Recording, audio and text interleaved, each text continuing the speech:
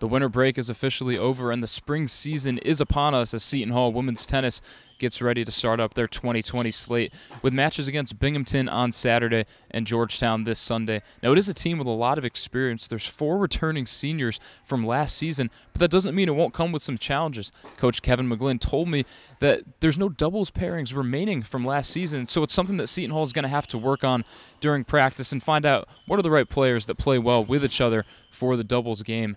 Now, I also spoke with Mikey Matson, another senior on this team, and she said that while that's definitely a challenge that they're going to have to figure out, she's really excited about this season in general. She mentioned how close-knit of a team it is, and she's ready to get things started.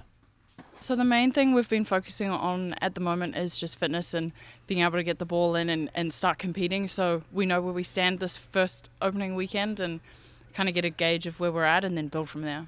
Right now with us in practice is establishing our doubles teams. You know, it's not necessarily, there is no partnership really that's coming back from last year, so we're kind of fresh in all our partnerships and just getting those guys comfortable playing with each other and, you know, learning strengths and weaknesses between the two players is huge.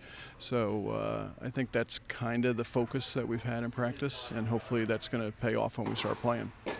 It ends up being super important because you are playing 6 singles and it ends up always being the tiebreaker. Because a lot of the time you're putting your best player at 1 and they're playing their best player at 1 and etc. all the way to 6. So all the matches end up being really close-knit and doubles ends up being the decider most of the time. You can take a look at our record last year. A lot of our wins ended up being 4-3 and the result was just because of the doubles. And it is overlooked and it's only 20 minutes at the start of the match, but it is probably the most important 3 matches of the whole entire day. And while we won't know until this weekend who those new doubles partners will be, there's certainly no question on how close these teammates are. The seniors are always there to help the underclassmen adjust, and it's a team that's been able to bond from sharing their cultures. It's actually crazy how many languages I think this team can speak in total. I can only speak 1, which is a bit embarrassing for our team. But yeah, we end up connecting through the game of tennis, which is absolutely incredible. You know, there is a language barrier, but you know, when you get that clean hit and hit a good shot, everyone's cheering for you, and we know how hard it is to be on the court on your own all the time and end up talking some stuff to yourself. So it ends up being like a connection, and you end up supporting each other really quickly. We do spend a lot of time together. You know, the fact that we practice off campus, so we're driving to practice, you know, every day. So additional hour, you know, half hour essentially each way in the van. So, you know, essentially they all get along pretty well together. You know, living together, they're together as well, some of them. So I think it's a pretty together group.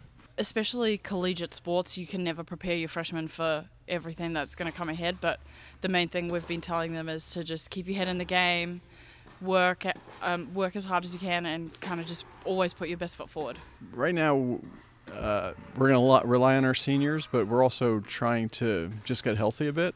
So Mel, who's one of our seniors, strongest player, has been sidelined with some shoulder issues, so working through that a bit. But, you know, we're relying on everybody. I mean, the seniors are important to us, but getting the freshmen into the lineup and getting them comfortable is, in my mind, equally as important.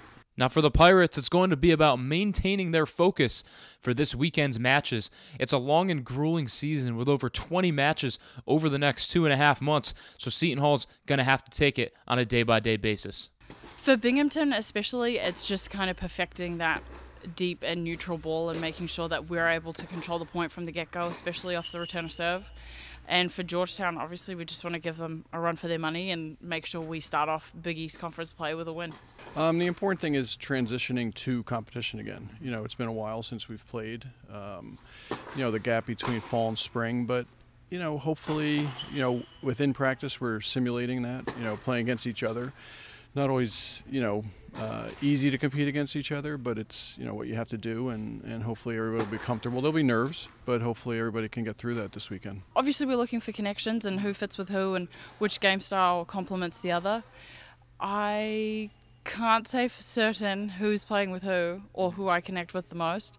It'll definitely be a surprise for Saturday, but whoever we end up playing with, I'm sure it'll be a good combo. So those new doubles pairings will be unveiled this weekend. As a reminder, Seton Hall faces off against Binghamton on Saturday and Georgetown on Sunday. So for all your Seton Hall tennis scoring updates, news, schedules, and information, make sure to head to shupirates.com. And as always, let's go Pirates.